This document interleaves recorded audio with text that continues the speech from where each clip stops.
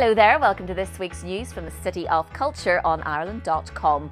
Well, it's been a record-breaking few days. 5,500 Annies packed into Ebrington Square and smashed the Guinness World Record for the biggest choreographed song and dance routine ever staged. They performed the Hard Knock Life routine from the Annie musical.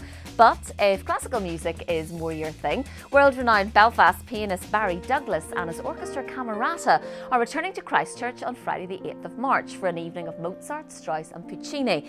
And if you missed this, don't worry, they're back again in July to play with the London Symphony Orchestra. But now for something a little bit different. Screenwriter Frank Cottrell-Boyce is best known as the writer of the 2012 Olympics opening ceremony, but his latest project is telling the story of Derry's founding father. The return of Colmkill Spectacular is happening on the banks of the Foyle on the 8th and 9th of June and will feature hundreds of local performers. And we're going live now to the Playhouse Theatre to speak to Frank himself to hear more about the project.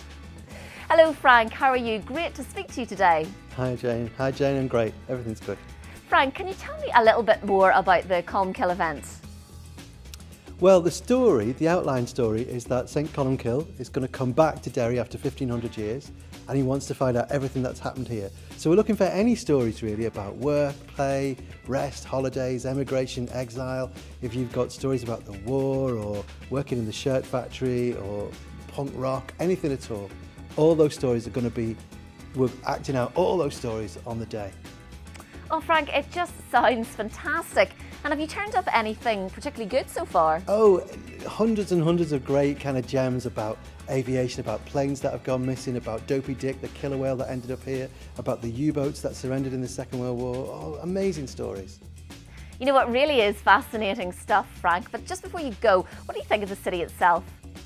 I love Derry and I love the fact that people here are so up for it. 13,000 people in the Santa race and hundreds of thousands of people come to see the Clipper race, and that's what we want for this. We want hundreds of people involved in this show. It's got to be the city speaking for itself. Thanks Frank, fantastic to catch up with you today and hear more about what's going to be one of the highlights of 2013. Well, that's it for now. I'll see you again next week for more City of Culture news on Ireland.com.